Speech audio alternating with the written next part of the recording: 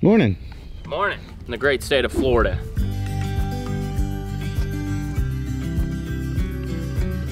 It's a little breezy though. It's supposed to be between 10 and 15 miles an hour. We're spraying potatoes today. I'm fired up, I'm a little sleepy. I got a little puffy eye. I don't know, one of those gnats. We were making a video yesterday, finding morel mushrooms with our thermal drone. Make sure to watch that video. We're gonna go spraying.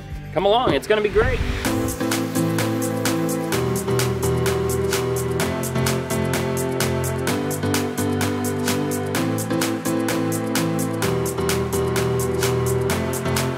Just got to the field, I'm fired up, doing a demo for the guys here. There's an ag pilot here, has a couple questions, wants to see how it's done. We got a 127 acre field, we're gonna get knocked out. I'm gonna throw a T40 out right now, find that pivot, create it as an obstacle, and then get the fields built and get them out here because the wind is starting to pick up.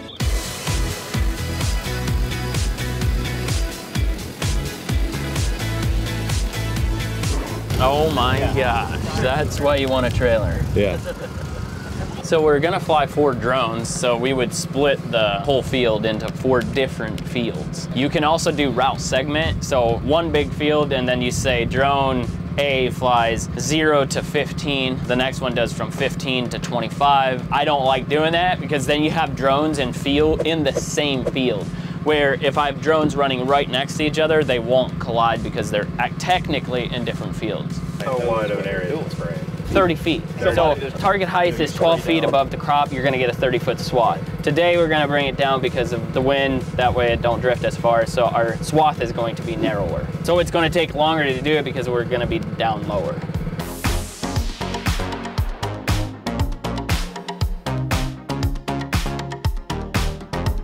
I was building all these boundaries and then talking with the farmer more. We figured out that the image I'm using on the DJI Smart Farm app is pretty up to date, but I was pulling these boundaries out all the way to the fence because that's what it looked like originally. But it's actually that last row. You can see where the tire of the pivot was. And so now I'm redoing the boundaries to be right on it because with the drones, you can be super precise.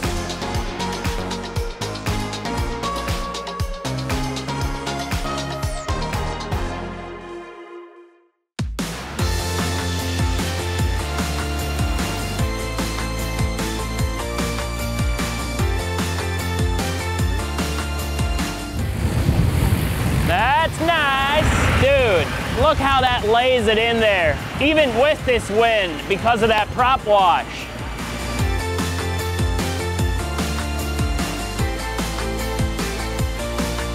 Like, where target height is 9 feet, ideally we want to be 12, but we're getting a little bit of drift, but it's laying on the next row.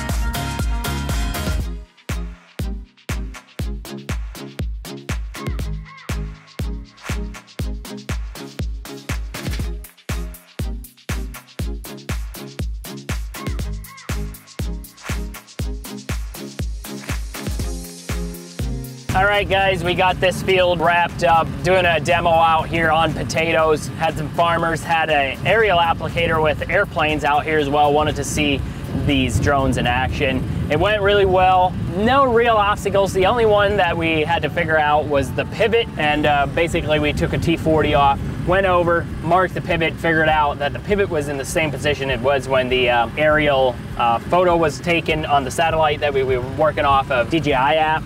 And once we got that figured out, we sent some drones up on the top side. After building boundaries, after talking to the farmer more, we figured out that they don't plant all the way out to the fence. We took a pivot tire and then just built the boundaries to the pivot tire, and that way it's really precise. You're not using extra chemical and that type of stuff. We rebuilt the fields, but once we got them up in the air, just buttery smooth. The wind did pick up, so we brought the drones down to 9 feet. My recommendation would, I'd hold off, but he was like, no, go ahead, I want to get it out. You know, they wanted to see how this would work. So that's what we did. We got it knocked out. We're gonna wrap it up. We're going to head north and make sure to follow along on our drone debris recovery channel. We're going to a YouTuber's place to drop off another drone. So that's all we got for New Ag on this video. Make sure to hit the subscribe, follow along, because we're gonna be bringing you guys some good content using drones to spray here in America. I appreciate it. We'll see you guys on the next one.